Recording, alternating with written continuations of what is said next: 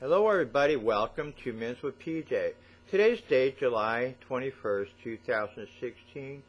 Our discussion today is going to be on Undersurface. In Matthew 6:25 through 26, do not worry. Therefore I tell you, do not worry about your life, what you will eat or drink, or about your body, what you will wear. Is not life more than food, and the body more than clothes? Look at the birds of the air.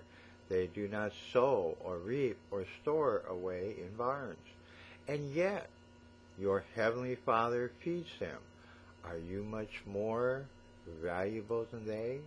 Philippians 4:12 through 13. I know what it is to be in need, and I know what it is to have plenty. I have learned the secret of being content in any and every situation, whether well-fed or hungry, whether living in plenty or in want. I can do all this through Him who gives me strength. Hebrews 13:5. Keep your eyes and lives free from the love of money, and be content with what you have, because God has said, never will I leave you, never will I forsake you. 1 Timothy 6:6-7. But godliness with contentment is great gain, for we brought nothing into the world, and we can take nothing out of it.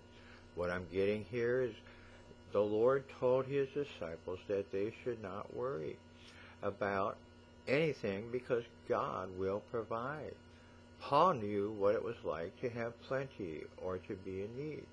He was able to do all things through God who gives him strength. Don't live for the love of money, and be content with what you have.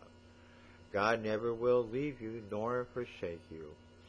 Being content gives us gain, for we brought nothing into the world and can take nothing out of it. I want you to think about this today. Have a blessed day.